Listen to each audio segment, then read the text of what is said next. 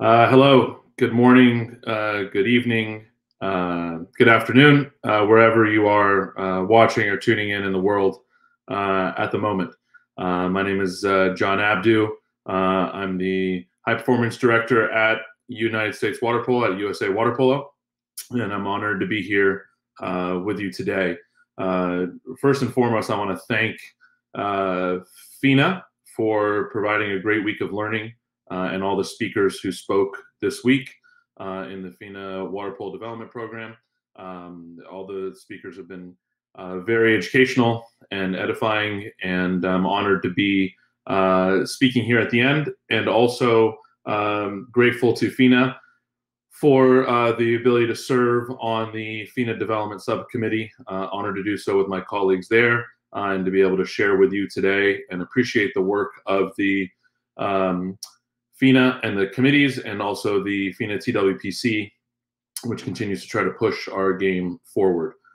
So thank you for allowing this time, and I'll do my best in the 40 minutes or so allotted to review some things that we do here in the United States, and also be able to answer questions. If you have questions during the presentation, please use the chat feature and the Q&A feature on the learning platform, and I'll be able to have some time to answer some questions afterwards at the end. I would also be remiss to say, I hope that all of you and everyone who's watching or listening at the moment is safe and healthy and well with your families. Wish everybody nothing but health and happiness during these very uncertain times that we're all living in, and that everybody is managing to the best of their ability, and my best wishes to all of you out there. Also would like to mention that my empathy and my solidarity goes to all the social movements that are happening across the globe at the moment, trying to push progressive change as we move into a new world era. And I say this as it correlates to United States women's water polo, that I believe the women's water polo success in America is built upon and is rooted in the social movements for gender equity in the United States. So as the pioneers in our sport have fought for gender equity in water polo, that is rooted on the pursuit of gender equity in the States. And as that has happened at the macro level, at the highest levels of our country, pursuing equality and equity for women in our country, that the micro success has shown up in our sports, and in specifically in water polo, and it's all rooted and all connected. So as you see these movements, this is the result of a movement, and I think because of those people who fought for this, we are in a position now to talk about the success or the structure of United States women's water polo. And I'm humbled to be able to speak about it today as a male, but I also would like to give credit to all the men and women who built this pipeline to where it is today. And one of the benefits of being an administrator in sports is you get to speak of all the great things that other people have done.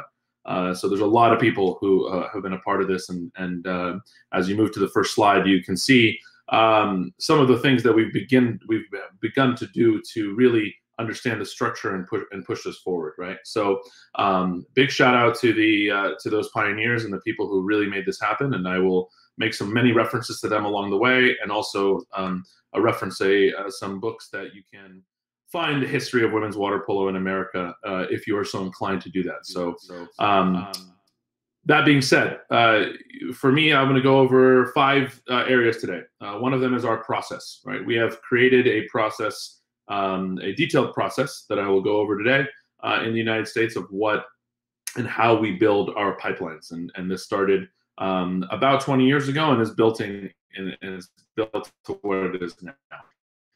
Within that process, we have a structure of staffing, of teams, of how we go about our business that works. We also have a high performance model that I'll explain that addresses all the comprehensive needs of what we believe would be a high performance training group. And we also understand that we have to have a purpose and a vision of where we're going. Otherwise, none of this works, and I'd talk to you about it. But I would say that the beginning of the vision was that those who fought to create infrastructure and processes for women to play sports in America, including water polo, and that vision has allowed us to then create our own micro vision of what is the pathway forward here for our success. And so, while we've had some success now, our goal at United States Water, USA Water Polo, is to have sustained success over a period of time. It is not enough for us to say that we are the best women's water polo team in the world at the moment. It's something we are grateful for and appreciative of, but the idea is to have sustained competitive excellence through the course of several years as we go. So as we dive into it, on the next slide, please. The reason we built this process, right? Many people ask me all the time as they read our documents about the Olympic Development Program, ODP. They'll say it's very complicated, or it's very nuanced, it's very detailed. It's hard to do this for an entire country as you have here in America. But what I always come back to is to tell people that if we didn't have a process, we would have more problems than if we did. And in this process, what we find out is that most everybody wants to be at the end of the process. If I were to go and survey all the young girls playing water polo in America, and I said, one day, do you want to be on the women's water polo team that competes in the Olympics? I would have a lot of women that come back to us and say, we would love to be on that team. But not everybody wants to be a part of the process that leads to becoming a member of that team. So while we have this process, we find out who is willing to be part of this so that we know that they can be helpful in the outcome in the end. So just like any high-performing system or group, we have a process that helps us learn and find out about people along the way, their strengths, their weaknesses, that leads to the end. And it's very inspiring to see these young women, as you see in this photo, who are willing to commit themselves and their time to eventually try to become someone like the Betsy Armstrong that you see there, gold medalist winning Olympic goalie as we have. So this is the reason that we have a process, is so that we know what people will be like in the outcome. So as we get into this process on the next slide, you'll notice that what we have is, and I think the strength, but also the challenge, and I'll get to the challenges here in the United States, is our strength is the bottom of the pyramid, right? So when we have a number of people playing water polo in the States, and you'll hear the Federation tout on many occasions that we have 50,000 members, and we have probably more than that. We know for a fact we have more than that playing water polo in the United States, maybe closer to 100,000 total, men, women, age groups all over, right? So what we've created is a base at the bottom of the pyramid, as you see there, of clubs, athletes, coaches, referees all across the country. So you have this big base. And so when you have a big base like this, you have to find a way to build a pyramid and a pathway that takes you all the way to the top. But the pyramid does not exist without the efforts of those coaches, athletes, and referees in their regions who are working to build clubs and build opportunities for people in their specific area of the country. So while we have these clubs and we have these athletes and people working in those areas, then as they develop their athletes, we created a system called the Olympic Development Program. And what ODP does is it helps identify the athletes, coaches, and referees from those clubs to then participate in our high performance pipeline into this pyramid. So the first place, the entry level for an athlete, is the club that they are competing with in their region. It doesn't start with us, it starts with the clubs, and now we help identify, and then we say these athletes need extra training, right? Or have qualified for another pathway for them to keep going. And I'll show this on the, again later, but what those zone teams are and what you see in those zones and those regions are the areas all across the country that represent the United States of America. I'll show that on the next slide. Then once everybody competes in their regions, and once everybody competes in their zones, what we call zones, and we clump them together, then we have an Olympic Development Program National Championship. And at that National Championship, we had just under 700 girls, women playing at the ODP National Championship. And this is where all the country comes in. As you've become the best in your zone and you've qualified to make your zone team, then you come to compete at the national championship against the best from all around the country.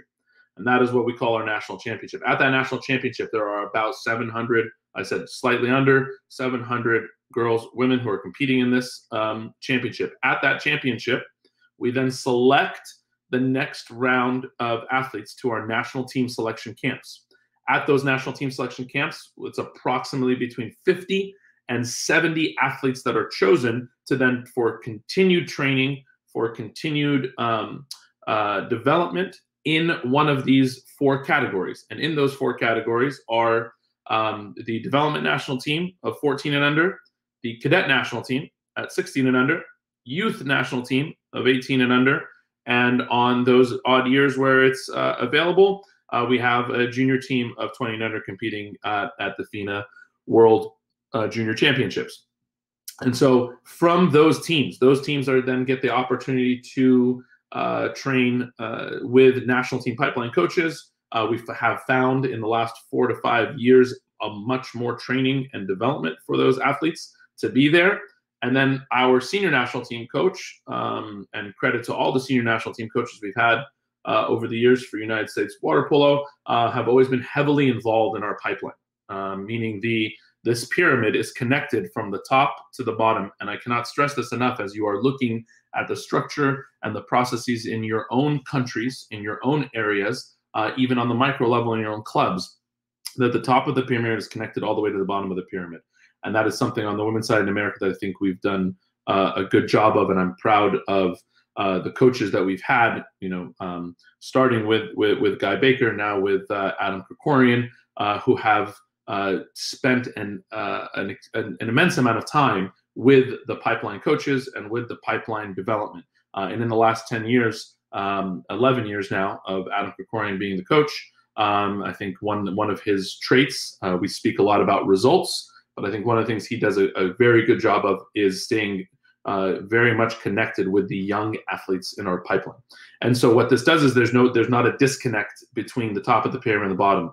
And as these things remain fluid, and those teams, our pipeline teams are training junior, youth, cadet development, and they know that they're connected to the senior team, then we have a group of senior team athletes, which is anywhere from 15 to 20 athletes at a time, training as a group under Coach Krikorian, and that is where we select our World Championship, our Olympic, our Pan American teams as they move over. Okay.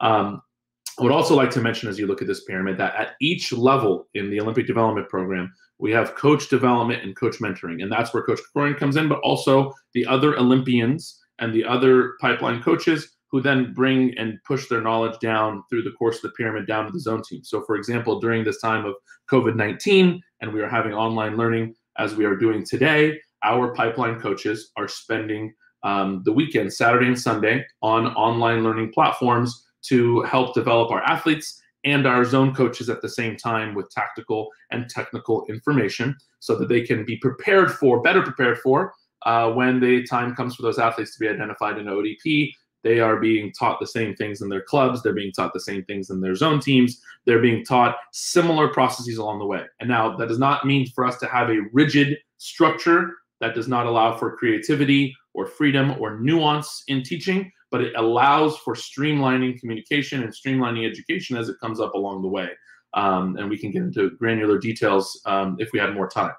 When I say that we have approximately 400 clubs, 65 universities, 2,000 coaches, 900 referees, I mean that for all of United States water polo. So what you see then is a microcosm of what you see there. And so what we have is a year-round schedule of water polo in the United States, which includes the largest tournament in the world in the Junior Olympics.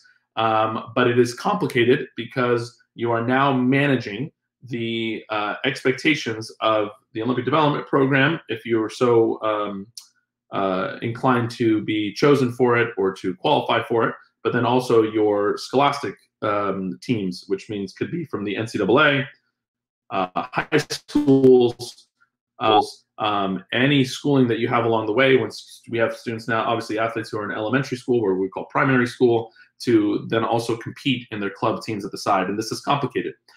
So as we talk about this pyramid and we look at the map on the next slide, you will notice that it is challenging to try to create a system that streamlines across the country. But because we have created this process, because we have created this now structure, as we get into structure, you will see that this is the only way for us to be able to very well have the ability to disseminate information across a broad country like this. And for my colleagues in Australia, for our colleagues in Russia, for our colleagues in Canada, China, India, when you have a large country and you're trying to develop sport in that country, you have to find ways like these to be able to get this information out and also deal with the number of places, a number of groups that are also calling for the attention of the athletes, the very same athletes that you are trying to develop. And so this is the challenge of a large country development versus a small country development. And that is not to say that there are not positives of that as well. So we have obviously you're going to have a very large athlete pool, but the ability to contain and get elite athlete training for the top of that pyramid becomes more challenging in this environment than in a smaller country where you see some smaller geographic sized countries. When I say smaller, I mean geographically sized countries, and their ability to have success a little more quickly and a little more streamlined in that, in those areas. And we see it across sports, not just water polo, where small countries have made massive strides in sports. I make reference to the Croatian men's soccer team that had a great run at the last World Cup, FIFA World Cup, and that came out of nowhere for a lot of people, but not for us in water polo. It's not surprising when you see a small country be able to create a system of play, technical and tactical development of athletes that can then streamline in. So numbers and size do not always equate to success. That's why this process and the structure we describe now is important. So as you look at the United States map here, you'll see that we have divided the country into 11 zones. Hawaii is not pictured here, the island of Hawaii, and that is generally what we would consider our 12th zone. And if you take a good look at the map, you'll also notice that these are very large geographic regions. For example, I will point out the Midwest. So if you look directly at the gray area in the middle of the map, over the years, in the last 6 years or so, we've divided even that region in half and called it the Midwest, and also then the Great Lakes zone at the same time. The Great Lakes meaning Michigan, Ohio, Western Pennsylvania, and that area as one side, and then Missouri and Illinois competing on the other. So we've had to create smaller and smaller regional areas for people to compete to create more access for athletes to do that. Another thing that we've done recently, before the national championships that I referenced on the last page, and forgive me for going through this quickly, and I know it's a lot of information, but it's a short amount of time, and I'm happy to answer questions at the end again in the chat function as we go. But another program that we've created recently is a regional championship. So those regions outside of California that we've mentioned here, we give them an opportunity to compete with their zones against other zones nearby. So on the map, if you were to find North Carolina on the map, in Greensboro, North Carolina, we were able to hold a regional championship for the Northeast, the Midwest, the Great Lakes, and the Southeast zones together in Greensboro, North Carolina. In the state of Utah, which is in blue on the map there, you would find the city of Salt Lake City, where in that region we were able to have a regional championship then for the other regions across the country there, the Pacific Northwest, the Southwest of Texas, what we would call the Mountain Zone in blue, Arizona, Nevada, Utah, Colorado, New Mexico, and they got the chance to compete together, and that gave them added training to then be ready for the national championship as they go. You have to take a big country like this and chop it up into smaller regions in order to create more playing opportunities for everybody. There's also the structure of leadership in each one of these areas. So it would be as really challenging as it is for myself or my immediate staff to manage an entire country. We have a national staff, and then we also have zone head coaches.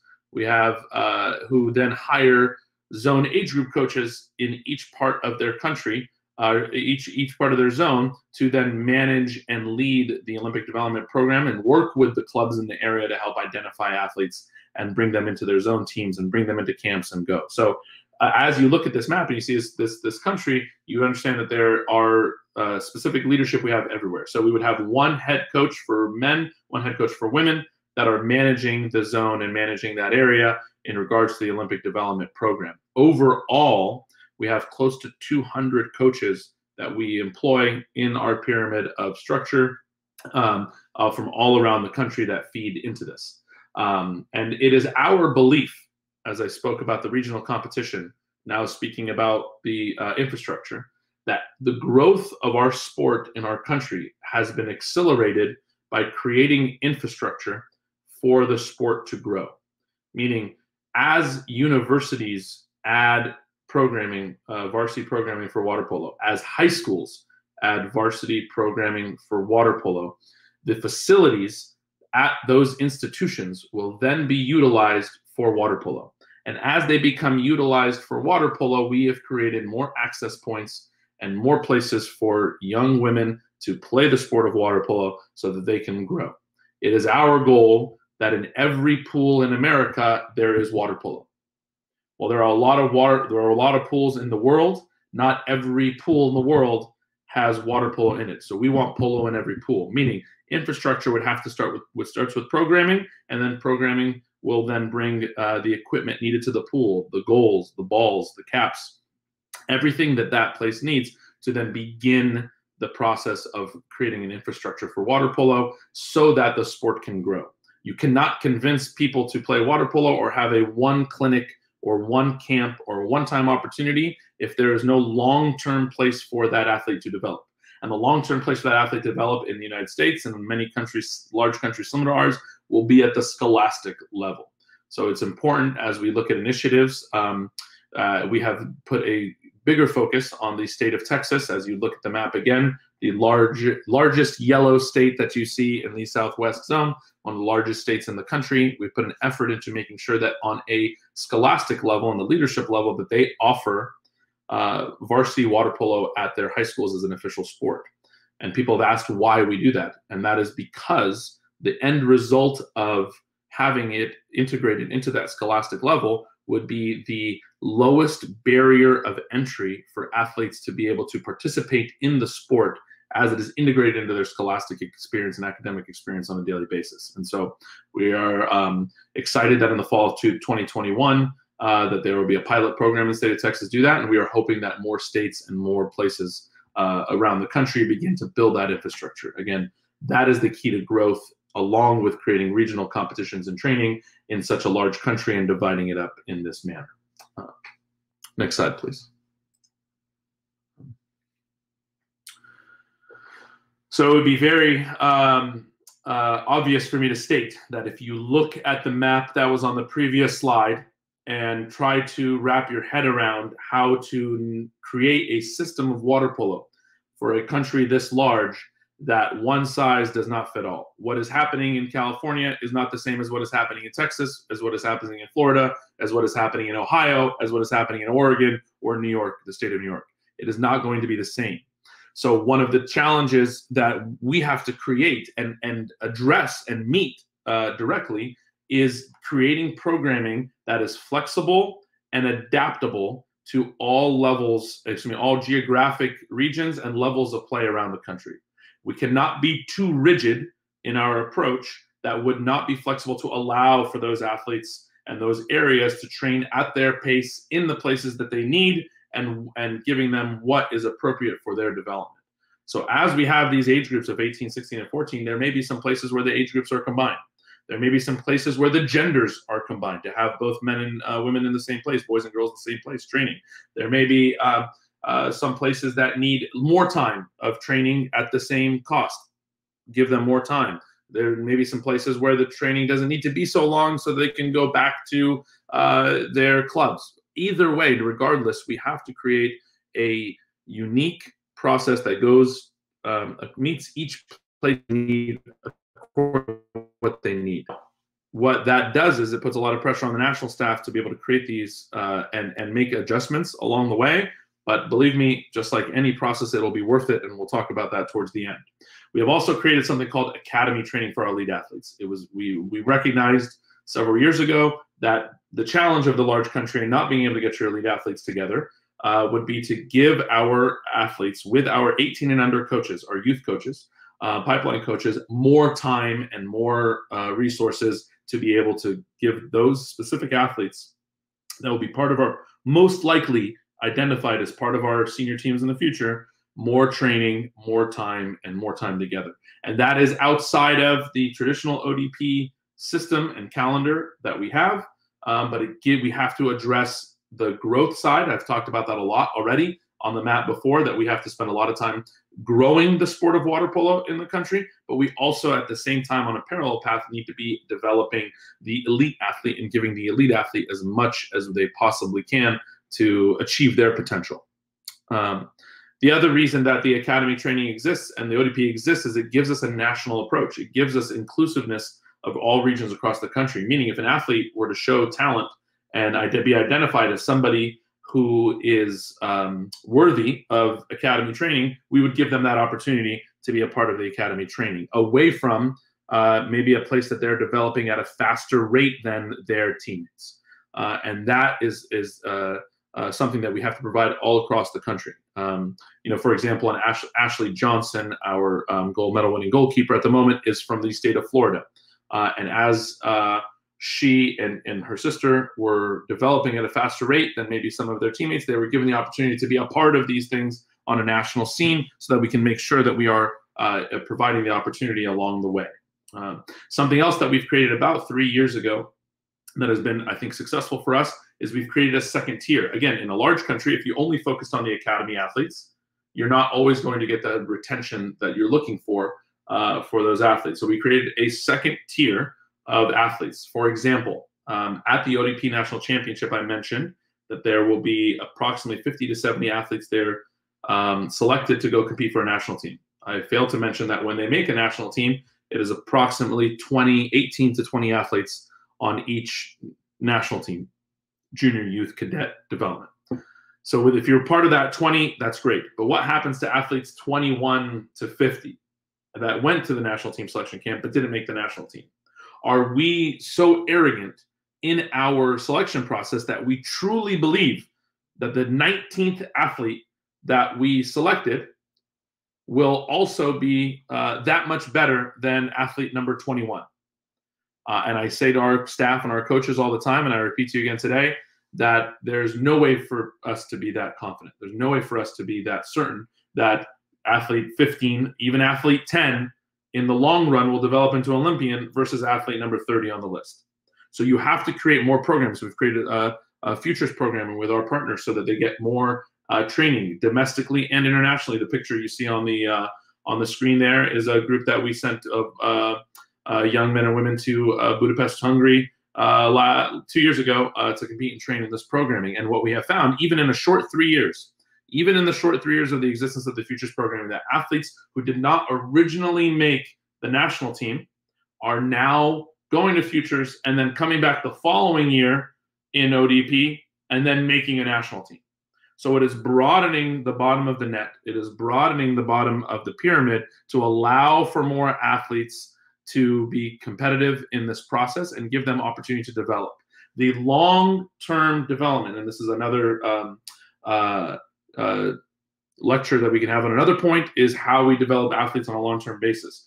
But it is important that they have a long-term goal and a long-term pathway for development, and creating more opportunities for this quote-unquote second tier of athletes is important. If you are somebody who feels that they can identify an athlete with 100% certainty at the age of 16 for future success in water polo, please email me and we can talk. Because when you look at the idea of athlete identification, and what we're talking about is an athlete development and athlete identification process at the same time. There are people who get paid millions of dollars to run organizations in the English Premier League, in the United States NFL, in the NBA, to try to predict the long-term success of athletes in those professional leagues, and they are consistently wrong. They're consistently wrong. Their success rate at identifying athletes, despite being professionals at that level and making significant dollars to be able to make those decisions, are wrong on a daily basis. So for us, it is important that we have, especially in a big country with these young athletes, a long-term plan for all athletes to keep developing and offer second opportunities for those athletes to come. And this comes to my point about calendar, meaning if an athlete was not identified, if that athlete was not part of the system in the Olympic development program while they were in high school or a national team or in their club, but went to their college system, played in the NCAA, and were successful and had success and showed growth in that time, we worked very closely with those college coaches and NCAA coaches to give them the opportunity to then come back and re-engage into their system. So there has to be a purposeful and significant connection between all levels and all areas. Again, it's not perfect. It's always going to have some confusions and some misunderstandings and relationships that need to be built and spent time with, but it is important that that is there and that collaboration is there. And then again, the purposeful connection between our leaders at the top of our senior team coaches all the way through the system and their presence at events and their presence at high school, college, university, NCAAs, age group, club, everything is important. Pipeline teams, pipeline team trips, everything is all integrated. It starts with me, but the leadership of our coaches is crucial in this. And I take a very brief moment to give a shout out to our senior team coaches that did before, but also our pipeline coaches who work tirelessly to make this happen on top of also their full-time jobs. In this structure, our coaches do this on top of the other things that they do. So they do this as a labor of love and for the hope to be a part of this process in the future. I've also mentioned our virtual coaches education already, and that we have been developing and educating our coaches along the way, technical, tactical, all through this virtual side. There's a parallel path of coach education that we have created where we have a digital water polo coaching manual that is available to all members, and also videos of our technical skills at each level to be able to provide that education for all coaches. If this day and age, with all that advances that we have made in technology, including in this time in COVID-19, to be able to create videos of everything that needs to be done and specific videos of the best athletes demonstrating those skills is something that I highly recommend that, and anyone can do it in an accessible way and can get out quickly to their coaches. And so there's no excuse at this point for coaches not to be developing themselves in this time, especially during the downtime, but there will still be no excuse in the future as we have provided the resources for them to have everything that they would need to be connected to this larger scheme of development through ODP. So let's move on to how we model our success at the top. And so this is our high performance model. And so I mentioned this already, that the clubs, the people who are developing and the systems that are developing the athletes within their regions, within their zones, are the heart of this. They are at the center of this. The club administrators, the club coaches, those who are in the middle of this, who are doing everything they can to develop those athletes in their home areas, and then joining the Olympic development program along the way. Where this model is the most important for us is at the top. So the demonstration of this model happens at the senior national team. And since we're talking about the women today, although it's the exact same for the men, and we do the same on both sides, this model is how we structure and build our national team programming, so that we have to have the great staffing. Staffing means our coaching. We have to create a strong competition and training calendar. We have to have strength and conditioning, lifting in the gym, weight room. That's important. That's led by an expert. It is important that while I organize and maintain and lead the development of this model, that there are hired experts in each level, that I am a facilitator. And my job is to sit back as a facilitator and make sure that I hire experts in each one of these areas and allow them to lead that. And that starts with the coach. You hire an expert coach, you hire a leader at the staffing, we build a competition and training calendar together, we hire a strength and conditioning coach who's an expert in their field, we hire sports psychologists to help us be the best that we can be in our mental skills. We have nutritionists who help guide what we are eating along the way. We out there taking good statistics and using our video footage and video editing of things that we need. We have engaged and hired some of the best sports medicine managers in the country and the world to allow us to be able to take care of our athletes in a holistic, healthy way throughout the year. And those coaches are in charge of the technical, tactical area for their teams. And then my job is to take their technical and tactical vision and take it into the ODP pipeline, as we spoke before. So this model, as I say, hire, and we have these experts in each area, and we move into each one of these parts of the high performance model. It can be done with resources at the highest level and with some support of the Olympic Committee and things like that. But I want to make the point that anyone who's watching out there who is a club coach, who is a high school coach in America, if you are a club coach in Europe, South America, Africa, Asia, wherever you are, you can implement a model like this at almost a cost-free manner, meaning that the expert opinion, the expert content for each one of these regions is now available online. It's available in this worldwide community of coaches and experts who are sharing knowledge and who are doing this type of education. It's out there. It's out there. And so at a very low cost, at a very low fee, you can implement this program in, if not free, at a very minimal cost. And then, of course, as levels move up, if you're trying to train an Olympic team, then more resources will be put in. But on every level where you are, wherever you are in the world, you can find information like this and videos, resources, text that can be used to build this. I will also say that at the end of any competitive season, the way that we evaluate ourselves as a program is based on this model. So, for example, after the 2016, in my time at USA Water Polo, after the 2016 Rio Olympics, this was the model that we used to evaluate how we were as a program and where we need to go forward. And we interviewed our athletes and we interviewed our staff, and we took the time to understand where are we deficient and where are we strong in these areas for the next quad.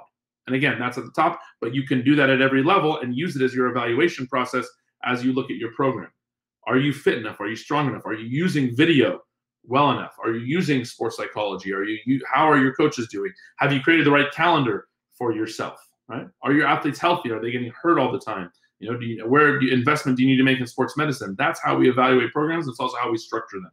So happy to share that, but it's something that this is our way of viewing our ability to compete at a high level in this model. I want to mention as well that a lot of people will ask me and our staff and in USA Water Polo, why would you call it the Olympic Development Program and have 700 women at the ODP Girls National Championships and say that, call it the Olympic Development Program? Because if you do, then that gives the idea that everybody is going to be an Olympian. This is not the point of the Olympic Development Program. The point of the Olympic Development Program is to create a process, back to the beginning, that allows for people to prove themselves and try to achieve this idea of Olympism. And again, we are working under the banner of USA Water Polo through FINA, through the IOC, to do our best at the Olympic Games. And when we compete at these Olympic Games, it is that spirit of Olympism that we are trying to achieve. And we believe that because of the spirit of Olympism, pushes all of us to be the best that we can be within our abilities, meaning that to achieve your potential at its highest level with joy and on these values of education and development, that we will have more athletes to choose from when the time comes for the selections for our Olympic teams and for our national teams. So the purpose, the vision has to be here, meaning that we do not expect 700 people to become Olympians, but we do expect that everybody strives to do the best that they can and strives within the ideals of Olympism. And that is the foundation of the Olympic Development Program, which is the backbone of everything that we do. So our purpose then, in the next slide, is, as you get a good look at the team, and you get a good look at their circle of trust and power that has led to so much success for them, is that as we go through this, it is important that we're doing it together. What I describe structure and in this process is something that is complicated, is something that requires an immense amount of communication, requires constant adjusting and moving and adapting and flexibility along the way in everything that we do, to be able to address the needs of this country. So it takes more time, it takes more effort, and it takes more commitment for all of us to do this together. But if we wanted to go fast, we wouldn't do it this way. If we want to go far, we do it together. I often give people the analogy that when it's time for me to select national teams or for us to work on this together, myself and a couple of national team coaches can get in a room and we could be done in a few hours. We wouldn't need the entire pyramid and the process that I showed you earlier in this presentation. We wouldn't need that. We could go very fast and we could select people very quickly, and then we would be just as successful as the $1 million executives in the NFL who are guessing at who they think will be successful athletes in their programs. We're just as successful. But we wouldn't be able to achieve on a national scale the growth, the inspiration, and the development of a sport and a group of people nationwide of what we're trying to do. And that is what is most important to us, and that is what's most important for the sport of water polo domestically and internationally, for all of us to achieve our potential together. And that's what we are looking for. So I'm happy to take questions as I wrap up. On the last slide, you'll see here just some things. I mentioned that there was a book about talks about the great story that has built our pipeline on the women's side up, and that book is called Sydney's Silver Lining. The author is Kyle Utsumi, a longtime colleague and worker within United States Water Polo, within USA Water Polo, who took the time to aggregate all the information about our pipeline. The book can be found on Amazon. It's a great read. It's a great resource for all countries, all programs everywhere, just to be able to understand the story and also get the anecdotes of the great women and some men who helped build this pipeline to what it is. And I think that's I can't recommend it enough, especially in this time of the 20-year anniversary of the first women's water polo games in the Olympics in Sydney. Also, would recommend the pictures that you see. That is our United States Olympic Training Center, where every December we have something that we call the Holiday Camp, where Olympic Development Program is the nexus point of all athletes, coaches, and referees together, where we develop for a week. We take 120 girls on a yearly basis who are in approximately 13, 14 years old to train and compete with our national team coaches for a week there with Olympians. We have referees there, we have coaches there, and we all develop together in the same place at the same time. And it's one of our signature programs that we do. And it's important to utilize our Olympic training centers for these things as we move forward. And we've tried to start young. The last picture there, as you see, we've tried to have a lot of fun and bring joy into this process and into this structure with athletes as young as 9, 10, 11 years old. At some of them, we try to integrate them into our camps, and it's all that we do together, and we all get involved, is because the joy in this process, as Olympism teaches us, comes from these young athletes and their ability to be inspired along the way through the process. So I appreciate your time.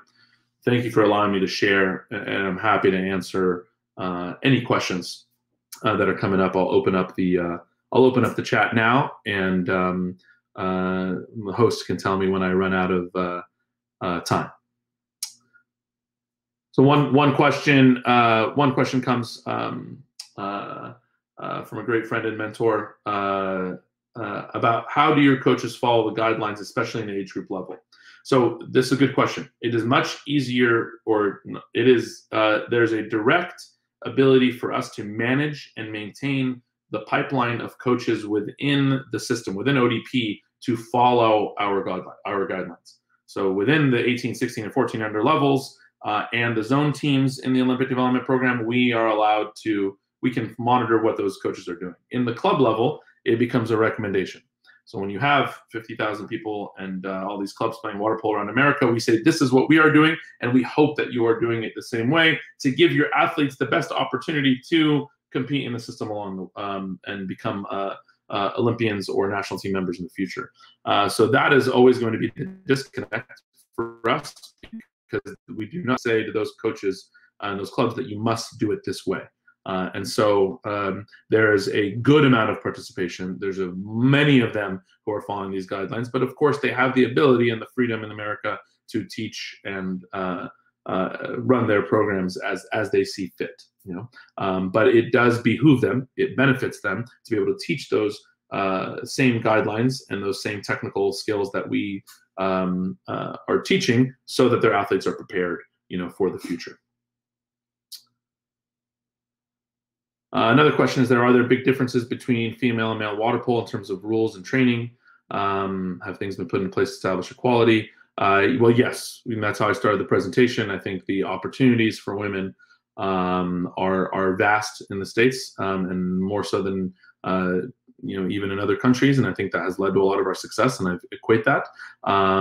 In terms of how we train and the rules, it is almost identical across the board between the men and the women.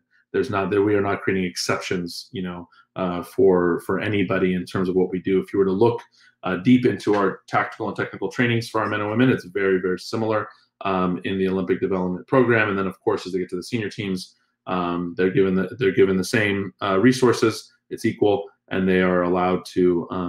The coaches are allowed to lead as they see fit as experts. One more question here too, as they keep coming in. When women's water polo was added to the program for the 2000 Sydney Olympic Games, it was a huge event. Would you say that the public is much more receptive to women's water polo now, or is there still a long way to go? Yes and yes. It was an amazing event, and as I mentioned, to read the book and to go back and see some of the things that people like Kyle Atsumi have documented for us. And it was the group was very receptive. Obviously, the world was very receptive at that time. But yes, there's still a long way to go for there to be more eyes and more vision and more popularity of the women's game. And I think that comes through many things. It comes with our ability to broadcast and see these games at a high level. Obviously, we were all hoping for the ability to watch all the great women's water polo teams around the world play in Tokyo this summer. We'll have to wait till next summer to be able to see that. But I do believe that there's more of a platform and more of a appetite, as you mentioned here, for that, and it is growing, and it is growing rapidly. And part of that, just to keep the answer short, would be that it is you are now seeing that women who played women's water polo are now having their own children, and they're having their own daughters play the games, and their daughters are attracting their friends to play the sport. And this is the generational effects of having these strong, successful women be involved in our sport. They're the fruits of now their families and their circles starting to grow as time goes on, will create a more of a map of young women who are interested in our sport, which then also adds for more people to be able to have their eyes on the sport, as you ask. Graziella asks, can the type of a woman in water polo influence the place that she will have a team? What are the different types that can be found in women's water polo, and what positions are generally can be done? Okay, and potentially being stereotyped into being a goalkeeper because you're tall. Understood. I think one of the best things about water polo and women's water polo is that a lot of different types of athletes can be a part of our game, and I think we've seen that in success. We see people with different heights, different sizes, and different athletic abilities who could all be a part of the game. And I think that's one of the beautiful things that we see. And so I think our sport is overall. I would say what's the most important type that you ask, morph type that you're asking athletes in women's water polo is to be athletic, meaning the definition of being athletic in water polo and women's water polo specifically is the ability to be athletic in the water, which translates to being able to swim well. It means being able to get over your hips well, being able to move from the vertical to the horizontal position in a very fluid manner. So the more athletic you can be in the water, the more ability you'll have to play really any position for us. And especially in the future of water polo where we're headed, the ability to be able to play multiple positions is going to be important. So work on your athleticism first so that you have One more question. I'd really like to get into water polo competition, but is there an age limit to start and have the chance to be selected in the program? Thank you, Celine. No. So I think in the Olympic development program, we were focused on the age groups that we said, which is 20 and under, 18 and under, 16 and under, 14 and under. But if somebody were older than 20 years old and they were identified in the program, there's opportunities for them to be involved. And I think under 14, 10, 11, 12-year-olds is about when we get started in there of what we can have them do into our system. So I think the age is not a factor. I have a colleague in Australia that always says, if you're old enough, you're good enough. And so it's not a factor in what we're doing. I would appreciate his ability to engage in the water at an athletic way, being able to move well in the water, have a good relationship with the water, how you move in the water, how you relate to the water, and age doesn't matter. That is the last question that I am able to take because of time. I know it was a fast presentation. Again, my best wishes to everybody around the world during this time of a worldwide pandemic, and my empathy and solidarity continues to be with the social movements out there. As we have seen advances for women around the world, our sport on the women's side will continue to grow and flourish, and I'm honored and humbled to be a part of that. Thank you for your time, and thank you again to FINA for the support and the invitation to be a part of this. My best to everyone. Thank you.